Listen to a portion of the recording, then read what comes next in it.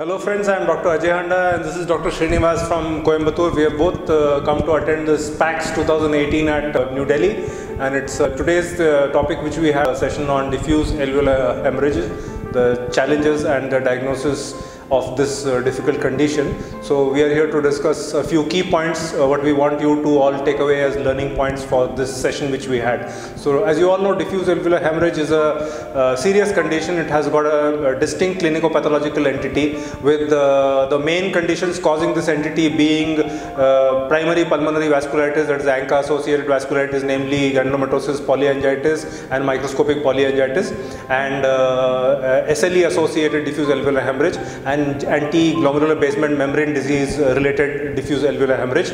All these diseases put together would account for about 80 to 90% of cases presenting with diffuse alveolar hemorrhage in our clinical scenario.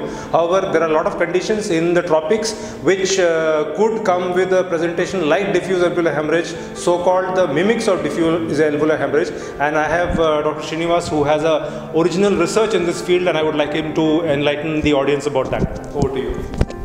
Yes, as rightly said, in the tropics, several infectious diseases, especially leptospirosis, scrub typhus, dengue, can present with alveolar hemorrhage per se. So it's very important to make a diagnosis of alveolar hemorrhage very quickly because it's a life-threatening condition. Second, it's important to differentiate infectious causes from vasculitis because the treatment is totally different for both of these conditions. So we looked at over 1 year prospectively how many of patients we had in our ICU with presentation with alveolar hemorrhage and renal disease, so-called pulmonary renal syndrome. So we had 1,325 admissions over 1 year. Out of these, actually 180 patients had acute renal failure requiring dialysis or acute renal failure per se. Now, of these patients, only 27 actually fulfill criteria for pulmonary renal syndrome. Now, out of these 27 patients, only 13 had vasculitis. So what it tells us is this is not a common condition, it's a fairly rare condition, and every other patient will have a pulmonary renal syndrome mimic. So it's very important to keep that open in mind. And if you look at what are the distribution of causes, a series from Bombay suggests that ANCA-related vasculitis is the most common cause of alveolar hemorrhage. In our own series, SLE was the most common cause, followed by ANCA-associated vasculitis. So it's important at this stage to really make the distinction of very quickly the diagnosis of alveolar hemorrhage, and secondly, what is the cause of others. For the first step, Dr. Handa, would you like to? Okay, so like he said that the diagnosis has to be made in an urgent and an emergent manner because the delay in the diagnosis in vasculitis would be associated with poor outcomes and a very high mortality. So it's a classical presentation which will make you think that this is diffuse alveolar hemorrhage related to vasculitis. The patient would have acute to subacute onset of symptoms of breathlessness, a fresh infiltrate on the X-ray which could be either symmetrical or asymmetrical, and a drop in hemoglobin or hematocrit, which is the most difficult to establish because many patients may have pre-existing anemia. So if a patient has hemoptysis with fresh infiltrates and anemia or a drop in hematocrit, that situation is a very, very clear indicator that you are possibly dealing with a diffuse alveolar hemorrhage syndrome. If in situations where there is no clear-cut drop in hemoglobin or you cannot demonstrate a drop in hemoglobin and the patient does not have hemoptysis, then to establish the diagnosis one would like to do a bronchoscopy wherein you would be able to demonstrate a bloody ball, that is blood-stained fluid coming out, and the blood appearance of the bloody ball keeps on increasing from the first to the third aliquot of the ball taken from the same segment. In addition, when you put up these ball samples for staining for hemosiderin, the macrophages would have hemosiderin laden macrophages in more than 20% of cases, which makes the situation diagnostic. It is extremely rare that you would require to do any further procedure to confirm the diagnosis because many of those patients are sick, they are hypoxemic, and the other procedures like a bronchoscopic lung biopsy and a surgical lung biopsy would be extremely difficult to perform. So it would be imperative to fall on the serological tests like the ANC, as Srinivas brought out, ANCA, anti-neutrophil cytoplasmic antibody, and ANA, that is anti-nuclear antibody, both by the ELISA and the indirect immunofluorescence assay would give you the diagnosis in almost 80% of cases. Now, having diagnosed the patient, what is the line of treatment you would follow, how aggressively you would like to manage, I would like to ask Srinivas to comment upon. Right, as has been we've now clearly seen how to diagnose diffuse alveolar hemorrhage. Simultaneously, we've started the investigation for what is the etiology of diffuse alveolar hemorrhage. So, if you are suspecting pulmonary renal syndrome due to mimics, infectious mimics, what are the clinical features which can suggest mimics? So, presence of fever, especially high-grade fever, a very short duration took before presentation to the hospital. These should actually alert you. Or if the season, if there is a infectious disease season going on in the appropriate context, this should alert you to the possibility of infectious causes, and you should evaluate accordingly, because several causes can cause. So you should look for lepta, malaria, scrub typhus and Hantan virus like syndromes can cause this kind of syndrome. If not, the diagnosis is made by serological tests, as I have already brought out. We almost never do biopsies. We almost never do lung biopsies to diagnose diffuse alveolar hemorrhage. Sometimes we do kidney biopsies if there is a concurrent renal involvement, if the patient is stable enough to undergo renal biopsy, and if the ANCA is negative. So in our own series of 27 patients, actually only 1 in 6 patients actually required some sort of biopsy, and we often performed either a skin biopsy or a kidney biopsy to establish the diagnosis. So having now established this diagnosis very quickly, so usually we try and establish the diagnosis by 48 hours, and if the patient is sick enough, we start treatment with whatever seems most likely. Often we try and cover both if it is not very clear. So once we've diagnosed the entity as ANCA related vasculitis, which is the most common thing, then there are 2 steps to management. First is induction, that is you want the patient to be in remission, that is similar to what we call for treatment for malignancies. So patient has to be free of the disease initially. Second, the disease should not come back. So you want the patient to be in remission, and second phase is the maintenance treatment. So the induction regimen classically used to be oral cyclophosphamide. Now oral cyclophosphamide is cumulative, so it causes a lot of toxicity over the long term. So then people moved on to parenteral IV pulse cyclophosphamide. So this was the standard by a trial called the Cyclops trial. So this was a new standard. IV cyclophosphamide works faster than oral cyclophosphamide and is associated with half the dose of oral cyclophosphamide. So definitely it has lesser toxicity, but again, over the long term, the cumulative thing causes over decades later secondary malignancies, hypogonadism, and this is especially problematic in young people. So there is increasing interest towards use of rituximab as an induction agent. So there are 2 large trials which are actually complementary to each other, called the RAVE trial and the rituximab trial, published in NEJM. And they kind of enrolled patients who are complementary to each other. The RAVE trial enrolled patients who are not very sick, but who actually needed induction. They enrolled both new and old patients with relapsed and associated vasculitis. None of these patients actually needed dialysis. That was an exclusion criteria.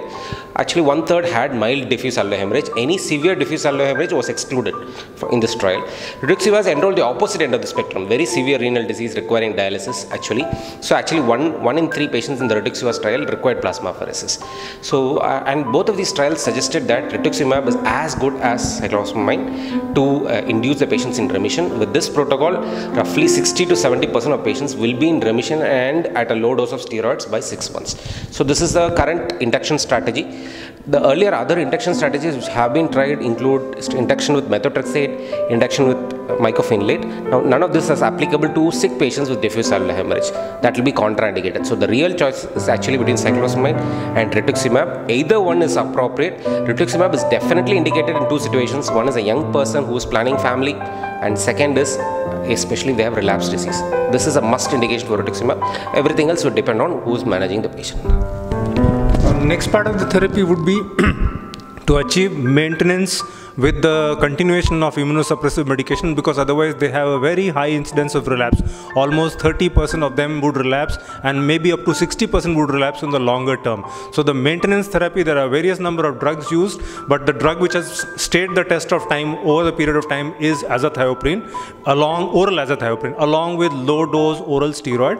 The point I'm making here is, along with agents like cyclophosphamide and rituximab, there is profound immunosuppression, and the steroid is at about 5 to 6 months should be down to a dose of about 7.5 milligrams. So thereafter the dose could be about a 5 milligram dose, but steroid in low dose along with azathioprine, as shown in the main Main-Rit-San trial was able to maintain a very low relapse rate, and the medications were continued for almost 24 months. So two-drug combination, that is azathioprine and oral steroid in low dose, given for a period of 18 to 24 months, was able to ensure this period, as certain more trials which Srinivas will throw a light upon, may, as evidence is available towards the shorter taper of steroid and a longer duration of maintenance therapy, the maintenance may even go up to 3 to 4 years. The trials are ongoing. Back to Srinivas. Right. So there are two components to treatment, maintenance treatment. One is you initially pulse these patients with steroids, then you put them on oral steroids after 3 days. So 1 gram over 3 days, then you put them on oral prednisolone, traditionally 1 milligram per kg for the first week, then you taper. So that is the steroid component. Second is the immunosuppression. We have already induced either with cyclophosphamide or rituximab. So traditionally people who are induced with cyclophosphamide were then shifted when they were in remission to azathioprine, and like Dr. Handa has told us, azathioprine was typically continued for 18 to 24 months, usually 18 months. Increasingly, there is a trend to give them to 24 months. Now, the paradigm shift after rituximab came as an agent for induction was to continue rituximab. And what is the reason to continuing rituximab is that long-term follow-up of the Cyazan trial, which is the pivotal trial for azathioprine in maintenance therapy, suggested that there is a very high rates of relapse with continuing azathioprine at 10 years. And the rates remained as high as 40 to 60%. During long-term follow-up. So rituximab was seen as a new method, and in this context, this Main-Rit-San trial came up. What they did was they enrolled patients who were in remission with either cyclophosphamide or rituximab, and then gave them 500 milligram every 6 monthly till 2 years. And they found the least relapse rate of 6% till date in any ANCA-related vasculitis at the end of 2 years. However, on following up these patients to 3 years, 36 months, they found again the relapse rates were pretty high. That is, once these patients were off rituximab, they were relapsing.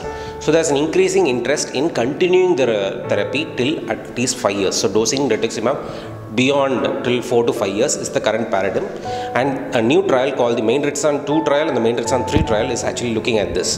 There is also another trial showing that continuing azathioprine to 5 years also reduces the relapse rate significantly compared to stopping at 24 months. So the paradigm is now changing from 2 years to 5 years.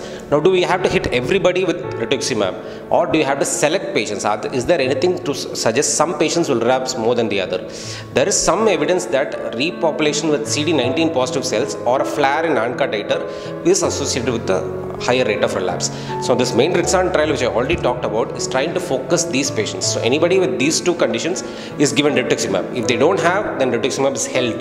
So that is a new paradigm, flowchart based management for ANCA related vasculitis, these results of which are eagerly awaited. So at the moment, however, if you induce the patient with cyclophosphamide, you're perfectly alright continuing azathioprine till at least 2 to 2 years, reassessing the patient. If you feel that this patient is absolutely fine, maybe put this patient off. If not, if there is any suspicion, then continue, especially if they have relapsed, continue this patient till at least 4 to 5 years. If they are on rituximab, follow the protocol of the Main-Rit-San trial, but keep the immunosuppression on till 4 to 5 years. So that is how all of these patients should receive appropriate prophylaxis for PCP, should also receive any prophylaxis for osteoporosis. And what is the protocol for steroids? We generally taper the steroids to 10 milligram at the end of 3 months and then 5 milligram to the end of 6 months. So this is the usual protocol, and we keep the steroids usually going on till the time we continue the immunosuppression. So that is how we would manage this patient. So overall, it's important that these patients are managed by specialists who have experience in managing such patients. So any of you who are having a diagnosis and haven't treated, it would be worthwhile referring them to a center where there are doctors are experienced in managing these patients, because a patient who is refractory to medication may need certain other modalities of treatment like plasma exchange, and possibly even in certain situations they may require extracorporeal membrane oxygenation.